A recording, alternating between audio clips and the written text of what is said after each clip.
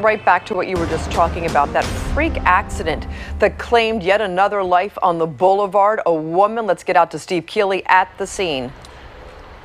Yeah, let me update Bob's situation. As he's talking, the police just reopened the southbound lane. So, Bob, they still have vehicles on the scene. It looks like a tow truck has shown up at the scene, but the inner lanes and the outer lane southbound are open. So this accident happens at 10 of 3 this morning, and where you see that tow truck's headlights looking right into our camera, to the right of that is a Toyota Scion flipped over, and it's on its driver's side. So they're gonna have to flip that over and then tow it off the median. And police are in a little cutout, so they're not blocking any lanes, and hopefully they're safe there on the left of the left lanes. There actually happens to be a cutout right there, but we're come back to the crosswalk here, and you'll see this no crossover sign just obliterated.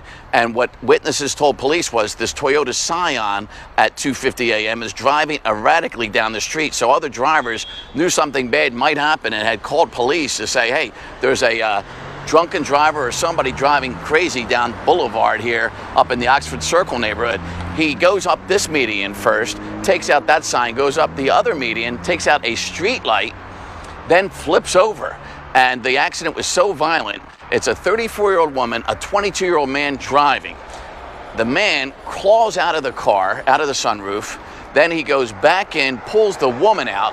She's dead on the scene. He leaves his identification, her identification in there. Then he tries to rip off the plate physically with his hands, which is now covered in blood. It's all bent up. He couldn't get it off because it's screwed on. And then he finally runs away.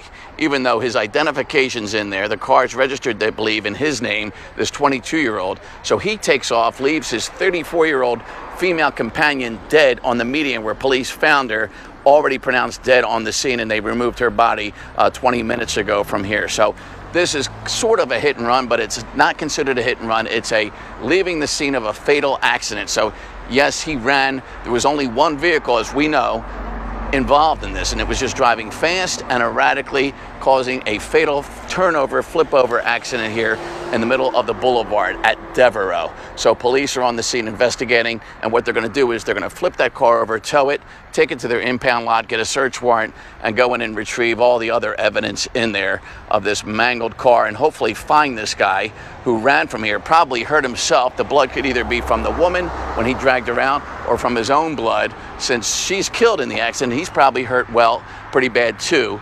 And Karen, they're probably going to find him somewhere, but they were looking for a trail of blood, and they don't know where he ran. They know where he lives, and they're probably waiting for him at his house and looking for him in the neighborhood surrounding here, seeing if there's a wounded guy limping around, bleeding badly in some bushes somewhere, because we don't know the extent of his injuries, but judging from the way the car is and the fact that his companion sitting next to him is dead, he's probably hurt pretty bad himself. Karen?